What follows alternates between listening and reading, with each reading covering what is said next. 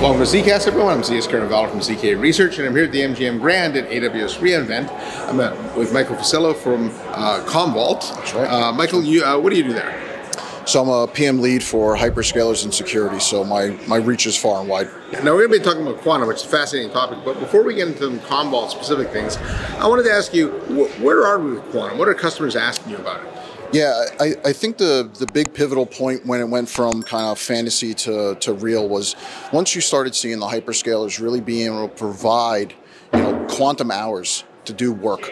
So I think once that became almost mainstream, people started to actually think like this might actually be a threat. And we work with a lot of government and banks and whatnot. So, we started hearing those concerns also from them.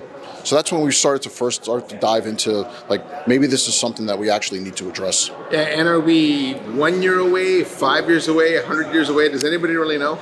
I would say we're probably 1 or 2 years away. I mean, we weren't the only ones that innovated. I know Apple added, post-quantum cryptography to iMessage and some other things. So, I think for folks that are dealing with governments and banks and really sensitive data or trade secrets, I think, it's very much a threat vector that they're concerned about. And what are some of the use cases you think for it? So, I think people are afraid that it's just going to exploit and crack encryption. Yeah, that seems to be the thing. Yeah, so for most folks, I would say if they have, encrypted data and they're really concerned about the longevity of it being sensitive, because, sensitive data may have some lifetime to it.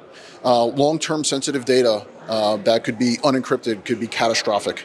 Now, you recently wrote a blog, and I'll include the link in the YouTube description below, on post-quantum cryptography. That's And right. I wanted to ask you, first of all, what is it, and why has it become a pressing issue for customers? Yeah, so it's a secondary level of encryption that allows us to, if someone tried to launch a quantum attack on trying to decrypt these data files or these chunks or these trade secrets, they wouldn't be able to do it. So it would take an enormous amount of time, cycles, and money for them to do it. So it provides this like really insane amount of protection for such sensitive data.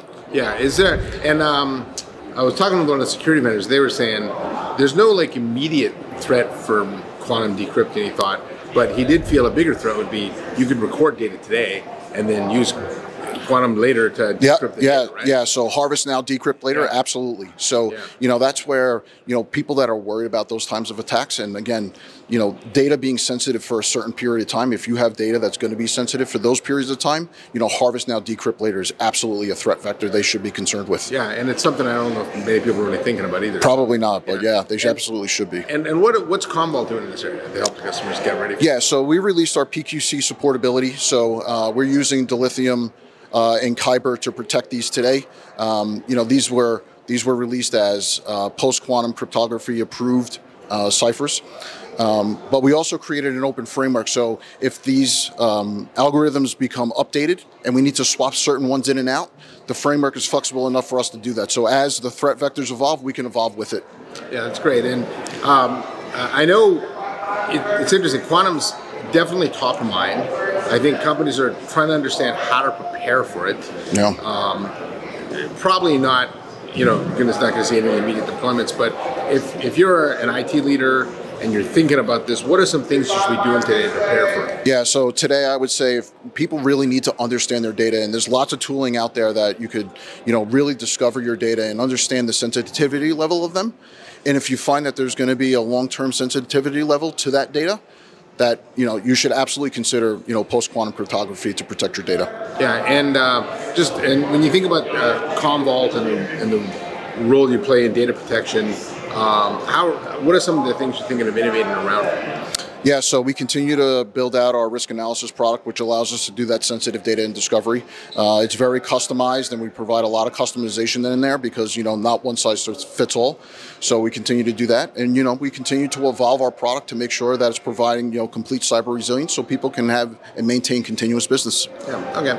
And I'll pivot a little bit off of quantum here. We are at reInvent, and I know you just did a talk here. What's the Commvault relationship with AWS? Oh, massive, and it continues to grow. I think I opened up the session with, that we've been providing protection and cyber resiliency to AWS customers since 2008 when we first started to integrate with S3. So we have long, deep relationships with them. We have a plethora of capabilities, really deep capabilities to provide cyber resilience for, our AWS customers alike. Yeah, and I'm glad you're doing that, because I think one of the misunderstood facts about cloud is data protection recovery is a shared responsibility. Absolutely. And people tend to think just because I'm in the cloud, it's safe, right? That's right. Yeah. That's right. And in the talk, we talked about security being a shared responsibility too, and we covered some of our key capabilities that allow us to facilitate that also. Yeah. And while Amazon does a tremendous amount of work, AWS is a massive security portfolio. No doubt. They're not going to cover everything, right? That's right. That's right. So it's good to have partners like yourself. All right. Appreciate Anything it. else you want to add? No, that's all.